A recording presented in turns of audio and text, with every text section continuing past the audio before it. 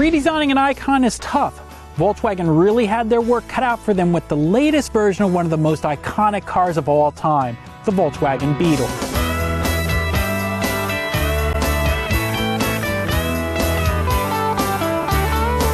This time around, the Beetle is less rounded, less cute. It's trying to be somewhat more macho to appeal to more buyers. Still, there's some neat retro styling cues here, like these classic hubcaps. There are some practical advantages to this repackaged Beetle. Gone is the last Beetle's deep dashboard. That saves space. Adults can also fit in the back seat. It's not all that comfortable, but they do fit. Up front, there are big panels of shiny body color plastic, brightening up the interior of our red test car. Controls are mostly really simple. The basic radio is mounted up high on the dashboard. It's one of the easiest to use in the business. The front seats are fairly flat and wide. Most found them to be pretty supportive. But there are some common Volkswagen driving position quirks here. Your right leg often sits right up against the big center dashboard stack. And the clutch pedal has really long travel, forcing you to sit up close in order to fully floor it.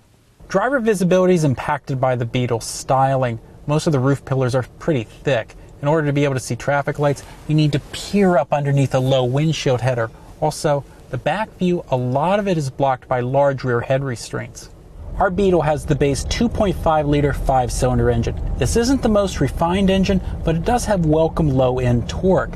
Our car also has the standard 5-speed manual transmission. It's easy to shift.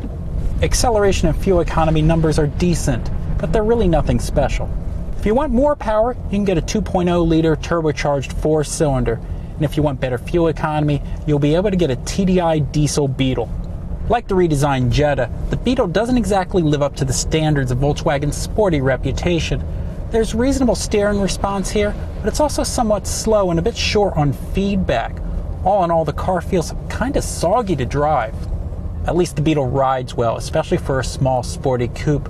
The ride is absorbent and compliant. Noise levels are generally tolerable, but there's quite a bit of wind noise that comes in, especially over the roof.